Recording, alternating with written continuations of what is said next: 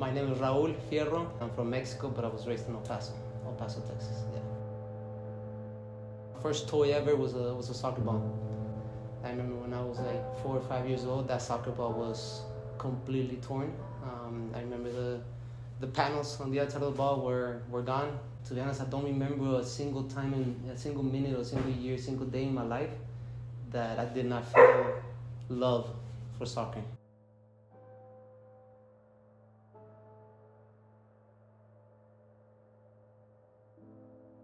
I feel like my favorite memories are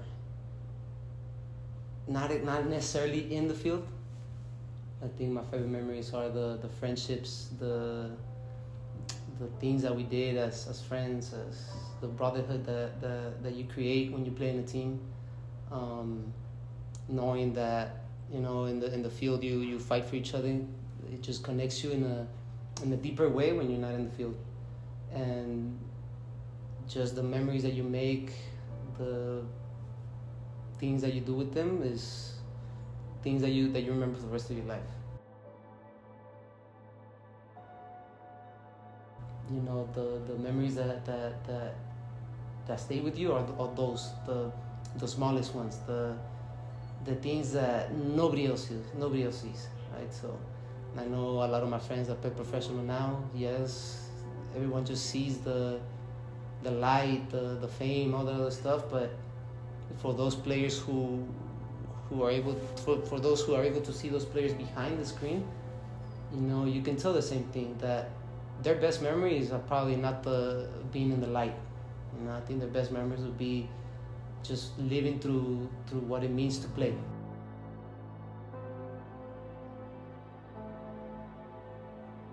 The biggest success that I remember and I love the most is being able to be there, being able to be next to players like Matt Hedges, like Minor Figueroa, like Mauro Diaz. You know, have coaches like Jose Mabazan, like Oscar Pareja. Just being able to experience things that, when you look back, a lot of players are not able to experience that, you know. And I feel like whenever you're able to be in that environment, you as a player and even as a person, as a coach, you understand a lot of things that before you couldn't understand. And I feel like the higher the level that you're able to play, the better you become in terms of your coaching career later, right? That doesn't mean that just because you play at a high level you're going to be a great coach, but you'll have a better understanding of how the game is supposed to be played, right? And that's something for me is my biggest success, because that's what I use now.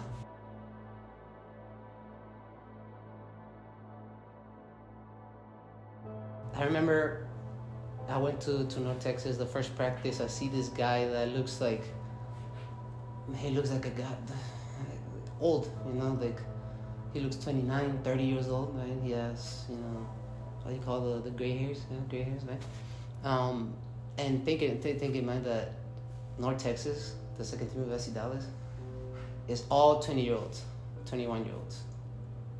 No, it's all teenagers, right? They have like two 20-year-olds, not 20-year-olds. But the oldest guy was Anthony, so everyone would see him as the more mature guy, the more mature, I guess, like a captain, but without the captain band.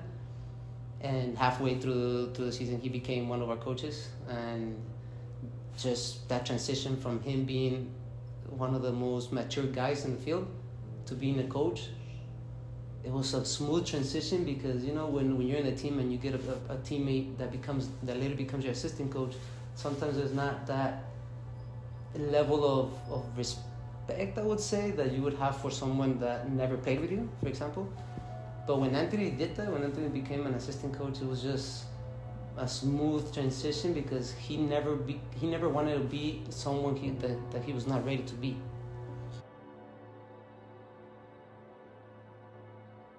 I remember one time he came back, he came to a session, and he told me that the day before he had a lot of sessions that he had, private sessions. And that moment, that's, I think, what took us from just being in that team and knowing each other from the team to being friends outside of the club. Because after we started talking about that, I started learning with him. I started going to his private sessions with him and learning how he would do those things, and that's what helped me become who I am now. But in that moment that he saw my interest in what he was doing, he started teaching me all this stuff, that I started creating this bond that when I stopped playing and he stopped playing, he started his club. And for the next 2 months, I spent driving from Frisco all the way to College just to learn from him. So that tells you how much I wanted to learn from him, right? That's what really connected us after, right? The private training, me wanting to be a coach, and him being in that platform already. You know, having the Lincoln team, looking for coaches, and I was there too. Advice for the coming generation, I would say, do not try to do everything so fast. Be patient. It doesn't happen from one day to the next. It's a constant battle against yourself, against other teams, against other people who are not going to believe in you, people who are just not, you know, they can't do something themselves, and they'll try to tell you that you can't do it. And I would say that if you have that dream, go after it as hard as you can. Don't give up.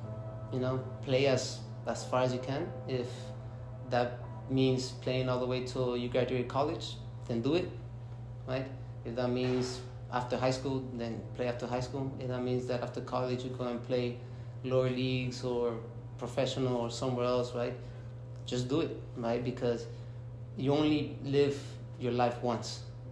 Try it, go at it, and if you fail, you know, at least you learned valuable lessons that if you look at it in a positive way, you know, and if you make it, be able to live the rest of your life saying that you play professional. You know, you play as much as you can, and whenever that day comes where you have to hang your cleats, you know, do it with a smile.